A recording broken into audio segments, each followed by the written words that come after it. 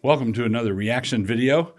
Today we're going to interact with a conversation between Russell Moore and Rick Warren on why he changed his mind, why Rick Warren changed his mind on women's ordination. As we go into this discussion, I want you to note two pictures that are up here in Russell Moore's office. There's a picture of C.S. Lewis, who wrote an essay on priestesses in the church, compelling essay, which I think ought to be read, perhaps aloud, in this situation. That's one side.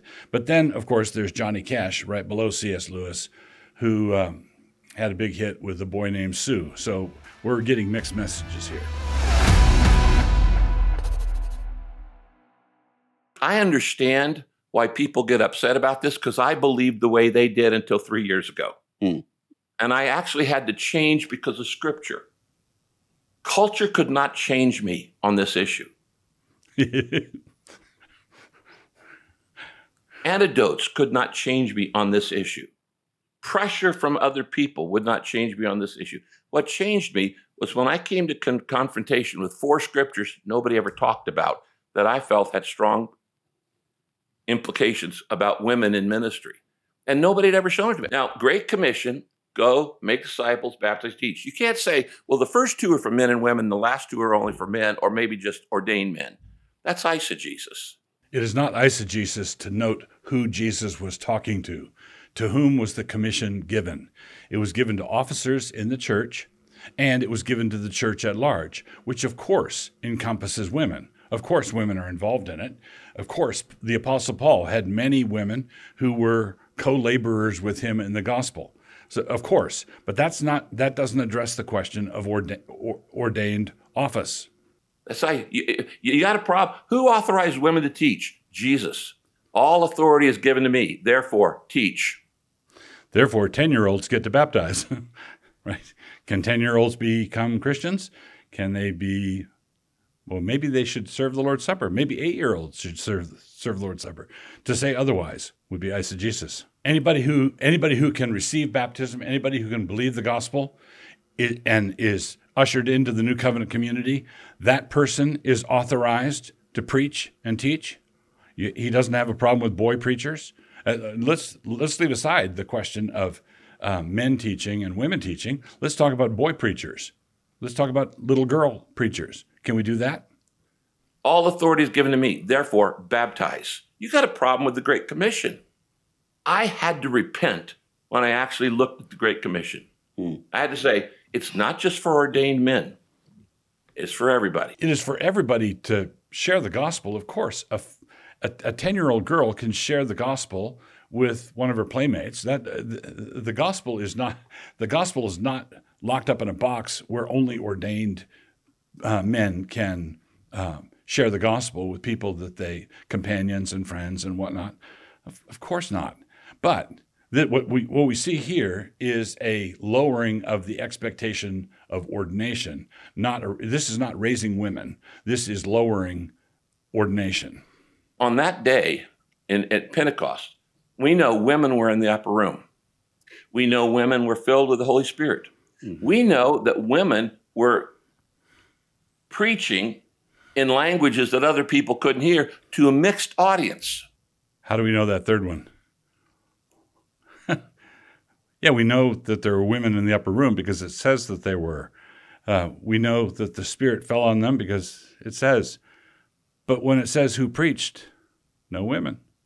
We know women. It wasn't just men. Women were preaching on the day of Pentecost. How do we know that? Because Peter felt obligated to explain it.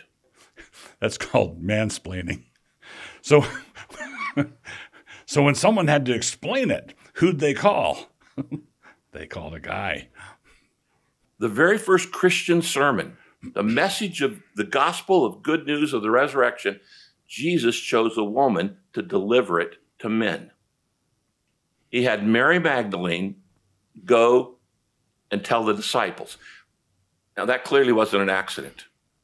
I agree. It wasn't an accident. There's all sorts of typology going on there, which exegetes have recognized for years and years and years, like forever, but it has nothing whatever to ordination to office.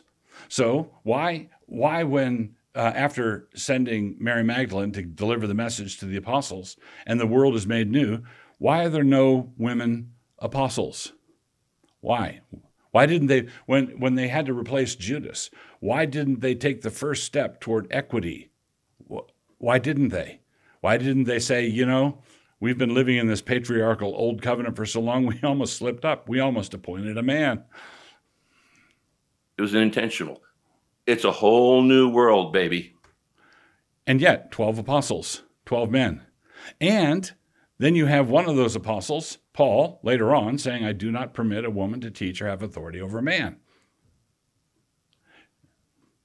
So how about that? Women didn't get to talk in the service at Corinth. How about that? And if they prayed or prophesied, they had to do it with their head covered. How about that? Does Rick Warren believe that a woman can be a preacher so long as she has her head covered to show submission to her husband? Is that what he believes? Let's all of Scripture together. All of Scripture has to harmonize. Now he has a woman go tell the apostles. Can a woman teach an apostle? Evidently did it on the first day. He chose her to be the first preacher of the gospel. There's a difference between telling someone something and getting up behind a pulpit, opening the Word of God, and saying, hear the word of the Lord, ye sinners.